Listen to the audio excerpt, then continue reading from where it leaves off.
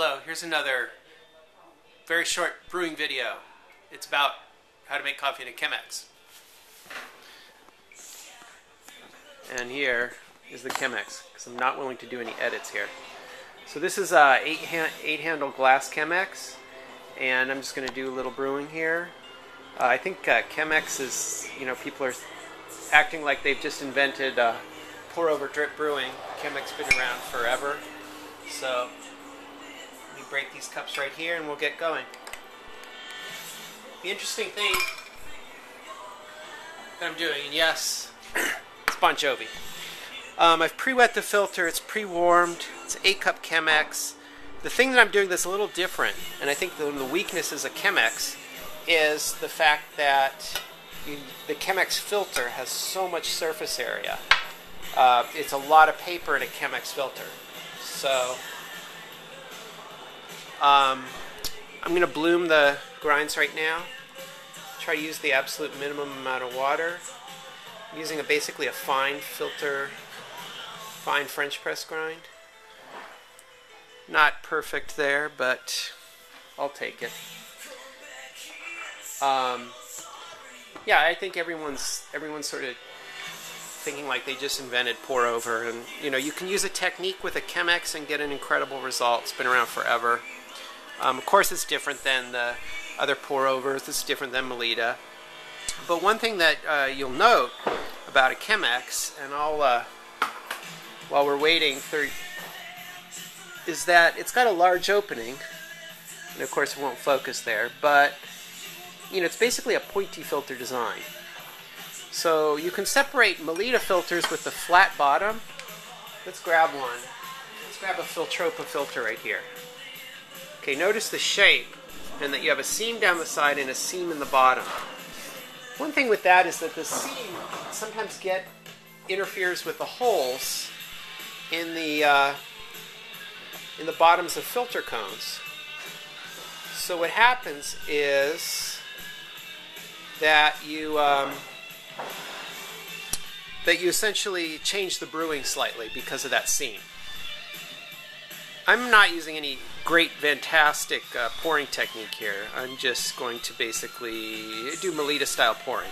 But I'm going to keep the level fairly low in the Chemex, and I'm just going to continuously add water. I'm not going to walk away and just fill it and let it brew. I'm not using a fancy kettle. I'm just using the Pinot. So anyways, flat bottom filter. There's a flat kind of ridge line in the bottom of a filter cone, and but the design of a Chemex is very similar to the design of a Hario, where you have an open bottom, and so the point of the filter goes through that bottom. That means no seam interferes. It's a slightly different, effect of this type of filter. The way it drains is a bit different, and so what I'm doing here is using a filter made to go with the Hario drip cones. This one is by Bon Mac, and I'm using it with the Chemex. This is what I'm using, and what's neat about this, and here you can see that it is a pointy bottom, is that it has a lot less surface area. There's a lot less paper used in this filter.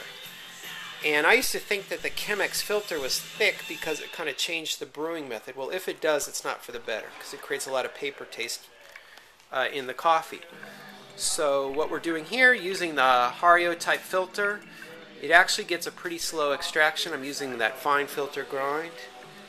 No real special technique, like I just bumped it right there. And we're getting a beautiful extraction down below. I don't think you can see it. It's something you have to be here to appreciate. So my mom's method, because she's been a Chemex brewer forever, is to just sort of pour a whole thing full and walk away. And I have eventually gotten to the top of this filter. As you can see, it is a smaller filter than the typical Chemex, which would extend beyond the rim. But we want to keep the brew volume low anyway. So I basically end up using it up towards the top, and I just noticed it's a little bit not crooked. Also, that these weak filters will tend to go into the brew spout, so you got to keep it a half inch below the top line. I'm going to stop the video at that. I think that illustrates the point. But I've gotten some. That's the pallet jack in the background. Sorry. I got some great brews with this. You know, a lot of people still have a Chemex. It's a fantastic brewer. Use these new type of filter cones. We have these now available. I don't think you necessarily need a fancy kettle to pour it with. I'm just using my Pinot kettle. And by the way, I actually, on my other Pinot at home, not this one, I took the spout and I basically bent it to make it more narrow with a pair of pliers. And it actually works fantastic. It's got a lot more control in the pour. So we've made our point here. All right, another lousy brewing video from Sweet Maria's Coffee.